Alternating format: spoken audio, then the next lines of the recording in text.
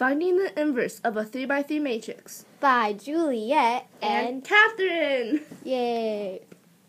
Okay, so say we have the following matrix: 1, -1, 1, 1, 1, 1, 1, 2, 4. To start out, for finding the inverse of this matrix, we have to use the cofactors. And we do this by covering up the first row and the first column, which gives us 1, 1, 2, 4.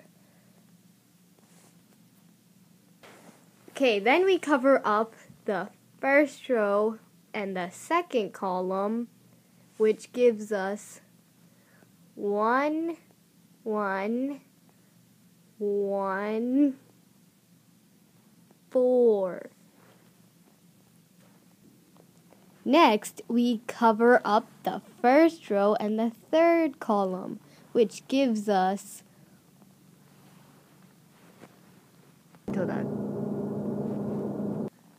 1, 1, 1, 2.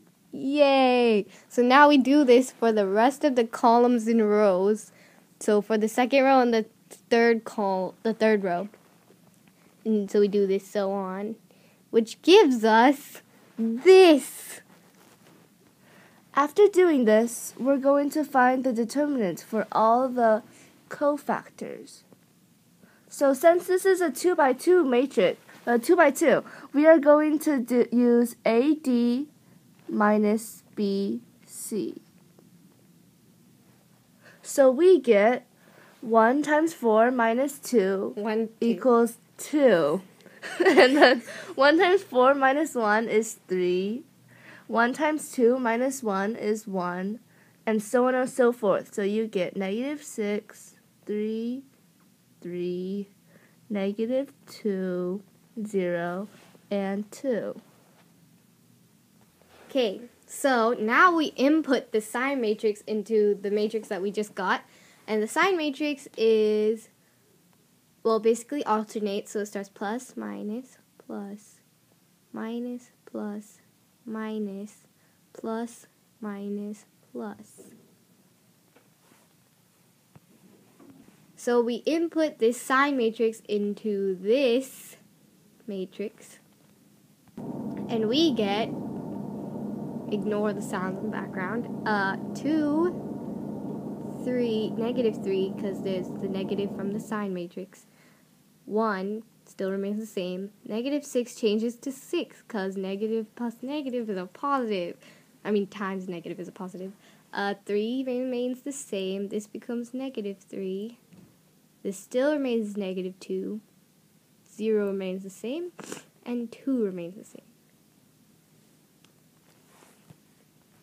Next, we flip the numbers over this diagonal that's highlighted.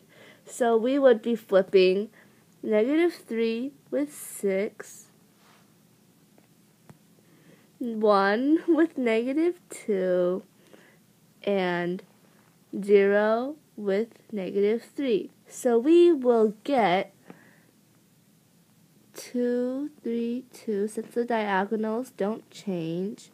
6, -3, that was big. -2, 1, 0, and -3.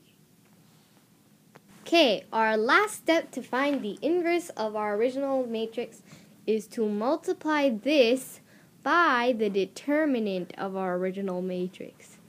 So, to find the determinant of our original matrix, I used expansion by minors. So we get 1, 1, 1, 2, 4 minus -1 times 1, 1, 4. Sorry, still writing properly. Plus, I'm gonna have to go down here. Sorry about this, people. 1, 1, 1, 1, 2. Which equals the determinant. We'll just call it DET. So, which is basically equal to 1 times 4 minus, well, 2 is 2, minus negative 3 plus 1, which is equal to 6. So that is our determinant. Hooray.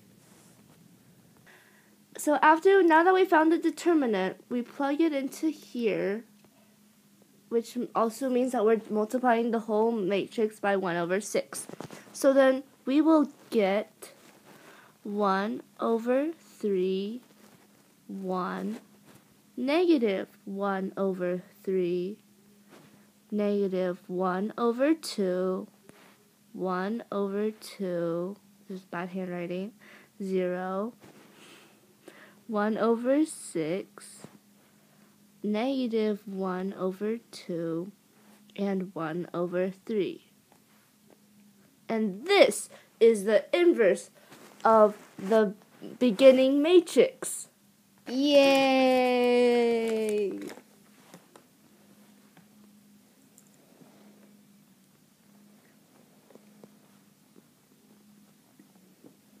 And that is how you find the inverse of a 3 by 3 matrix. The end. That was 7 minutes of your life gone! But at least you spent it doing the one thing you love. Physics! We were going to say math.